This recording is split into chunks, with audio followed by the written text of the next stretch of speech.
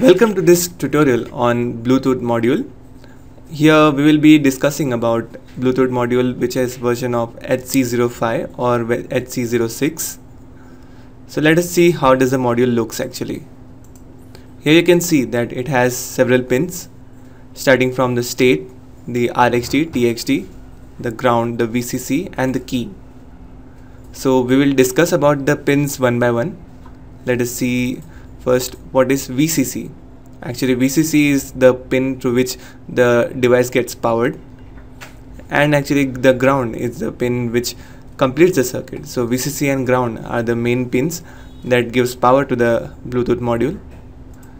The next is the RX and the TX. So actually the Bluetooth module communicates via serial communication, and for that purpose the RX and TX needed to be connected to the RX and TX of our microcontroller. The connection diagram can be seen shortly. And then we have the key pin. The key pin actually is used for bring the module in AT command mode, which is not usually used. Only the pins that are mostly used are the RX, TX and the ground and VCC. Now how does it communicate serially?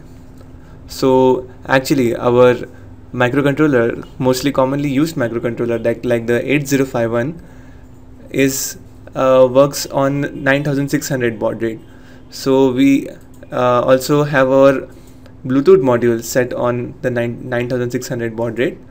So the communication between the module and the microcontroller happens at 9600, and then the RX and TX simply are connected to the TX and the RX respectively of the microcontroller.